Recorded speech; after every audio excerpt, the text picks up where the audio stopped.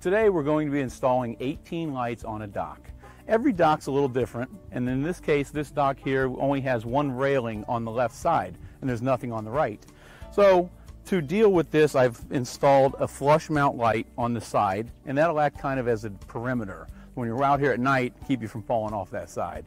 But we've also got this light here that we're going to be installing underneath the rail, and that's going to be shooting out a nice beam onto the floor. Should look really, really nice when we're done.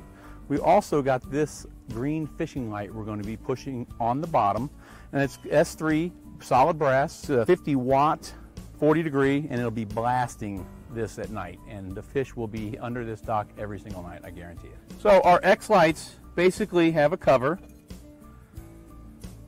and what we do is we drill a hole in the deck, wire goes through the bottom, and then we mount this to the deck with stainless steel screws. Always use a stainless steel screw.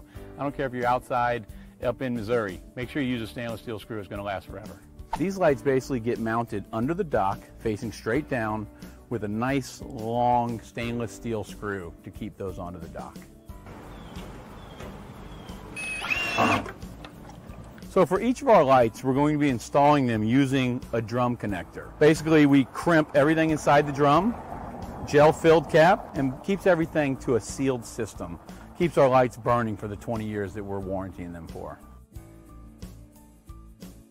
The mini deck lights that we will be installing underneath the railing basically has a small Allen key right here on the bottom. You loosen these two up, the bracket comes off.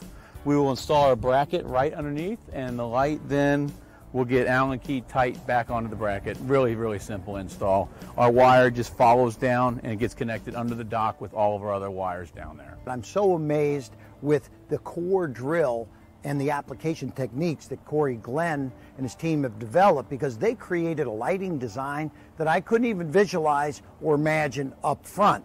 And that ultimately is why they are the experts.